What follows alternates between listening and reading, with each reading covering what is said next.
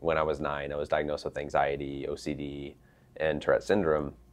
And those have been things that, you know, over the years I've always struggled with. And there's been lots of medications along the way and other things that I've tried to use to cope, right, and to get through on a day-to-day. When I got up to Boise, I got hit with just like the most blatant wave of depression I had ever experienced. It was something that caught me completely off guard. And through that process, that first year before I found the cold exposure, you know, I tried everything. I mean, I was still on medication, and I tried therapy. I tried fixing my diet. I tried a lot more exercise, you know, neurofeedback. I've tried all sorts of things. I had a buddy come to visit, and he brought up Wim Hof, and we had this conversation about ice baths, and, you know, started it. And it very immediately became something where it was, wow, in the 2, 3, 4 hours afterwards, I feel just a complete central nervous system reset. The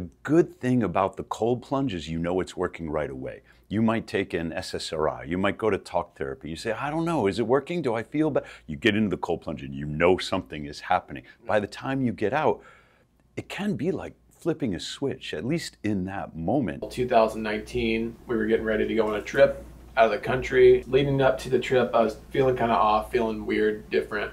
And then we got on an airplane, I had a panic attack, and I'd never had a panic attack before. It was the weirdest thing I'd ever experienced in my life, and I didn't know why. I figured we cut the trip short, I'd come back home, everything would be fine, and I'd be normal again, and that was complete opposite. It just kept getting worse and worse, and I did not know what to do. I was not a fan of medication, but at this time it had been about 2 months, so I decided to try antidepressants.